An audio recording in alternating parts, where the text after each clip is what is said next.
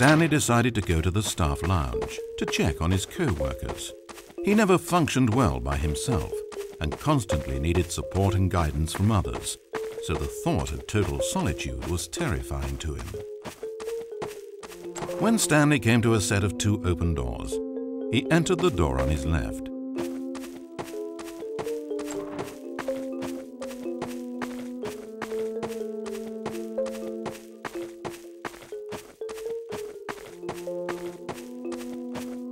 As Stanley entered the lounge, he was horrified to find not a single person here.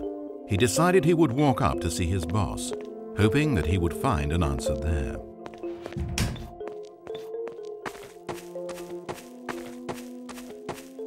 Coming to a staircase, Stanley walked upstairs to his boss's office.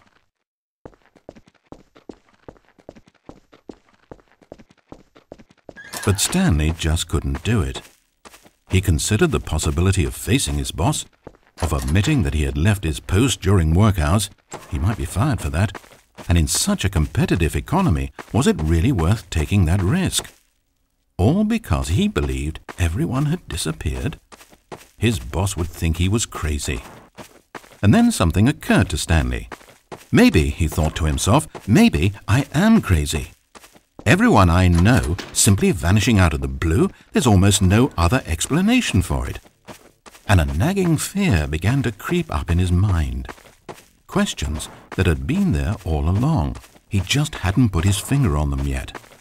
For example, why couldn't he see his feet when he looked down? Why did doors close automatically behind him wherever he went? And for that matter, these rooms were starting to look pretty familiar.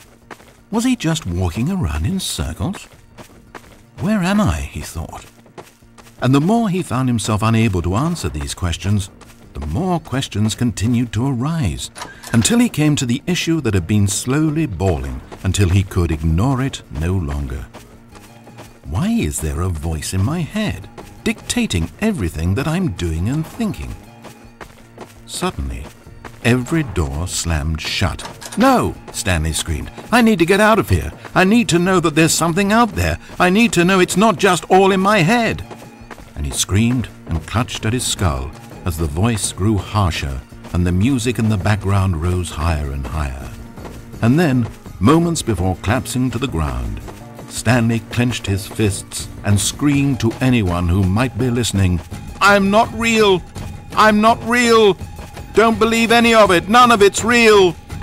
And then everything went black.